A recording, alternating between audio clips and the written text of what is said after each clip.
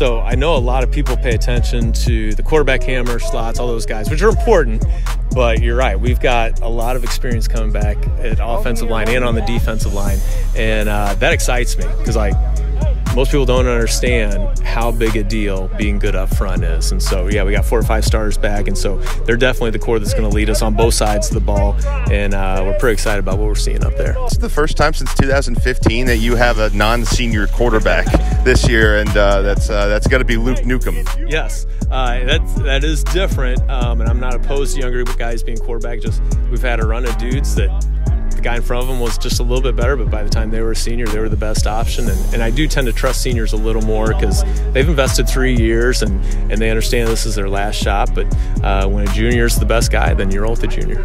Lucas, so he's a pretty good blend of being able to run the ball. He's a strong physical runner, but he's also got a strong arm too. And so when you get those two things together in a quarterback, that gives you a lot of options.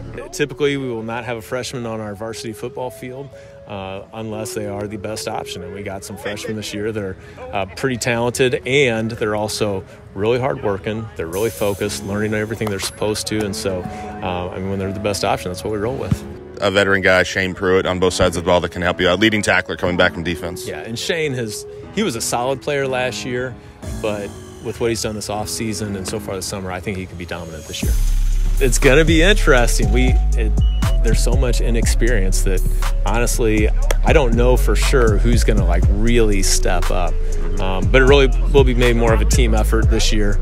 So some years we've had 1 or 2 standouts on either side of the ball, but this year it's going to be a collection of really the 11 out there and how cohesive we can be. Yeah, the GAC Central some years has been a little bit of a weaker conference, but we expect a whole lot of tough games this year, and they're all winnable, but they're all losable, and so we got to come ready to play every single week.